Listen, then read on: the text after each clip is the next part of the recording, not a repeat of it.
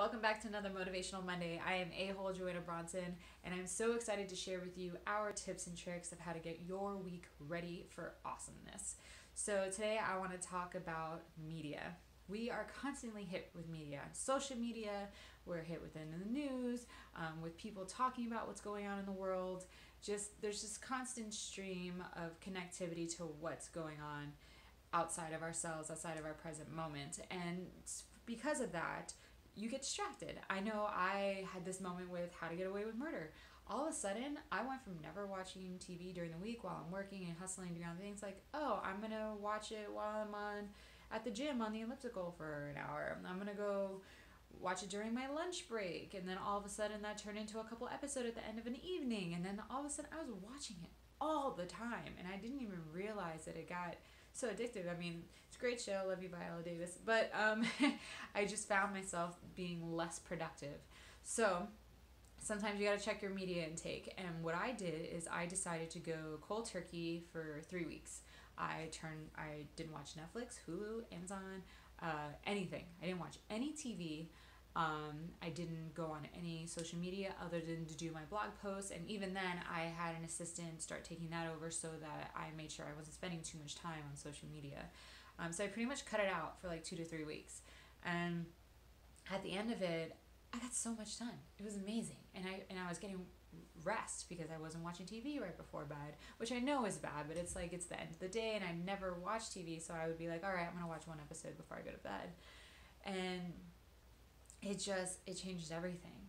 Just do it for a week, do it for a couple days, and see how much time and how much more present you are in your own life. Because now that I put it back in because I need it for work and things like that, I find that I spent like 1 hour going through all my emails and getting rid of all the spam, making sure that everything that comes to my email is something that I need. And I don't check my email every day anymore unless it's one of the ones I have marked that are important. Also, with social media, I try to keep it down to 20 minutes a day because of posts and needing to be a part of that world, and wanting to share the wealth of information, and also seeing what other people are doing. And like, my biggest reason I'm on Instagram is I literally am just looking at what other people are creating, what other people are working on, to get me pumped, to get me inspired to, like, all right, get back to work. And seeing what my family's up to, because I'm really bad about connecting with them. So if I haven't talked to them that day or that week, I'm like, oh, what are they up to? Let me just stalk them a little bit. And so, but I have gotten better about connecting with everyone because I'm not on social media anymore. And it's been really helpful. TV, now I only watch TV when me and my partner are hanging out, because we work so much that when we do have downtime together, which is literally only a couple hours at a night or on a weekend, we'll watch one episode of a series that we both enjoy, and we'll only watch that series together. So it's now become a thing that, oh, this is a thing I do with someone else, or I'm going to go to an outdoor movie screening with another friend, and that's how I'll get my media. And like, making sure that when I'm intaking my media, it's not only being helpful for my mind and heart and soul, that it's also connecting me to other things outside of myself to get me out of I'm going to do a 20-hour day today. So it's been helpful in that way. So I found a way, because media, I forget where I've heard this, but social media, all these things that we have at our fingertips, they are tools. They are not a way of life. They're ways of connectivity. They're tools, and they should not own us. They should not, every time my phone beeps, I should not be going like this. Not every time, because you are in control of your own life, and those emails will get answered. The people who are contacting you for whatever jobs you're getting, they'll be there, but don't let it run your life. And I find that when I took that media out of my life for those 2 weeks, I felt so free. I even left my phone a couple days at home. Like, imagine. So I highly recommend it. Try it for a day. Try it for 48 hours.